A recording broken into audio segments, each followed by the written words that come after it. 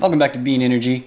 What I want to say real quick is this is not a battery build video, but I'm going to show off a battery that I built that works, right? There are some other battery build videos on my channel. I can show putting together a BMS on a big old battery, building some batteries, so check those out. But this one is a really simple battery to build. This cost $288 all in. Bought the batteries in Alibaba, bought everything else on Amazon. Maybe took me an hour or two to drill holes in the case, build the battery, put the BMS on the battery, all ready to charge up and test. This is an 840 watt hour battery. It is a 12 volt nominal. These are Lifepo4 or lithium iron phosphate batteries, so nice and safe. It is 4 cells in series. It has a Dali BMS in it to make sure that things stay safe, rated at 60 amps. Battle-born batteries are about 1200 watt hours and they're rated at 100 amps. So I figure this is about right on the BMS for an 840 watt hour battery. So I've got these handy little screw terminals for putting your connections on, no big deal there. And then we've got our voltage readout. This is really just basing capacity off of the voltage, and you get to go in here and determine what's the high voltage, what's the low voltage. So if you had a lead acid battery versus a lithium iron phosphate versus a lithium ion, and it'll kind of adjust to that. So I think I've got this one set to like 13.3 or 13.4 as the high voltage, and that gets me my percentage. This will also give me my temperature, 21 Celsius inside the case. I also have a temperature probe on the Dali BMS, which will cut out for high temperature and it'll cut out for low temperature, so anything under -7 Fahrenheit. So that should help protect from charging in super cold weather. Something else I did was I went ahead and put some foam inside the battery. So first of all, to provide a little bit of compression for the cells, because they typically appreciate that, being prismatic cells. But also, if this is in a cold environment, that will help keep the battery from getting too cold. I've got the BMS smothered right here up against the case of the ammo box. That way, with insulation between it and the battery.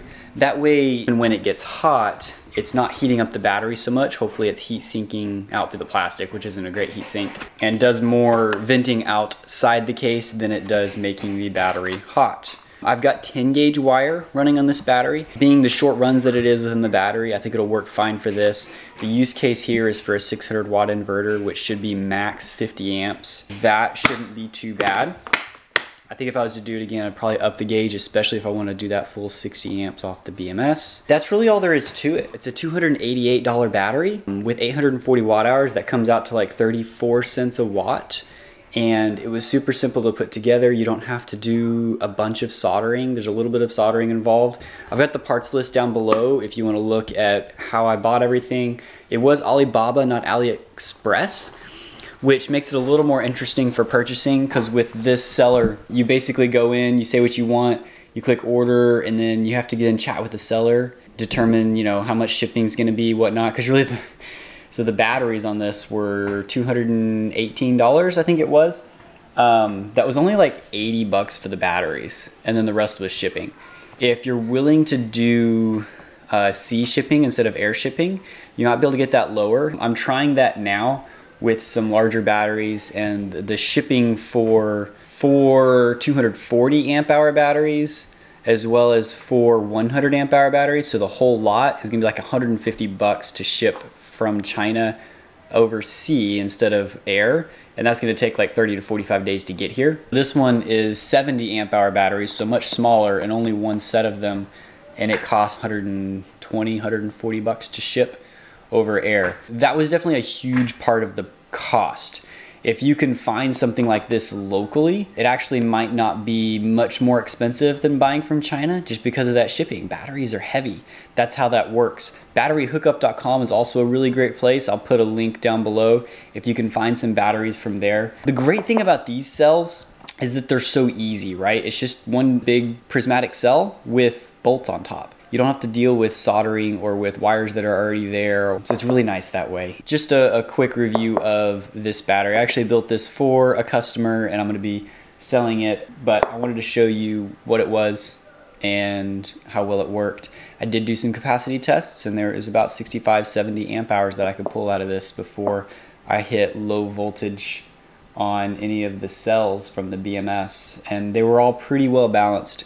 When you charge the cells, they would all stay in pretty good balance, and then when you would hit the very top of the capacity of the cell, that's when the cells would start being unbalanced. I think that's fairly normal. So what I did with these is I went ahead and hooked them up to my SkyRC B6 AC chargers.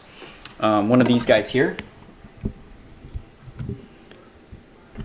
And I charged each of the cells up completely with that, and then I hooked up the BMS and cycled the batteries, and that worked pretty well. That way they are top balanced, and with the BMS it's going to try and keep them top balanced. So every time you charge them, the BMS will balance them out just a little bit more to try to keep them in line. If there's some questions that I didn't answer, feel free to throw those down in the comments below, and I'll see you guys next time on the next fun project.